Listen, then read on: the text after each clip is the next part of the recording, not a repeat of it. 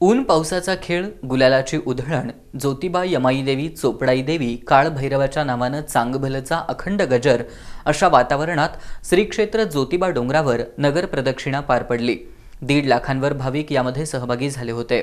अभिषेक आणि श्रींच्या अलंकारिक पूजेनंतर ज्योतिबा मंदिर दर्शनासाठी खुले झालं। सकाळी 9:30 वाजण्याच्या सुमाराला चांगभलच्या गजरात नगर प्रदक्षिणा सोहळ्याला सुरुवात झाली। वीणा, टाळ, मृदंग, ढोल, सनई अशा निनादात 1.5 लाखांहून अधिक भाविक या दिंडीमध्ये सहभागी झाले होते। सकाळी 10 वाजता दिंडी गायमुख तलाव परिसरात आली। श्रीशैल मल्लिकार्जुन मंदिरात धार्मिक विधी संपन्न झाले। त्यानंतर भाविकांनी हनुमान मंदिरात दर्शन घेतलं। नंतर दिंडी पुढे मार्गस्थ झाली।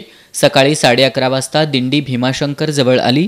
तिथून नंदीवन, अंबावन, पानखंड, नाझरी, मंडोपतीत, व्याघ्राई तीर्थ तसंच अष्टतीर्थांचं दर्शन घेऊन दिंडी मुरगुळा इथं आली।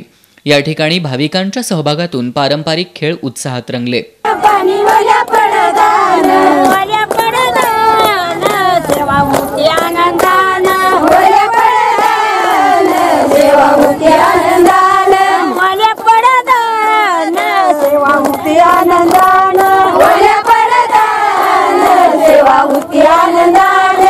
काही भक्तांनी भजनं आणि ज्योतिबाची गीतं सुद्धा इथं सादर केली। दिंडी पुन्हा दाणेवाडी सरकाळा मार्गे गिरोली इथं आली। श्री निनाई मंदिरात विविध धार्मिक विधी आणि आरती झाली। याच परिसरात एका शिळेवर कोरलेल्या 12 ज्योतिर्लिंगांच्या प्रतिकृतीचं भाविकांनी दर्शन घेतलं। श्री क्षेत्र वाडी रत्नागिरी परिसरात 12 ज्योतिर्लिंगांची स्थापना करण्यात आली। ज्यांना 12 ज्योतिर्लिंगांची यात्रा करता येत नाही अशा भाविकांसाठीही नगर प्रदक्षिणा 12 ज्योतिर्लिंग दर्शनासह 4 धाम यात्रेचं पुण्य देते अशी श्रद्धा आहे।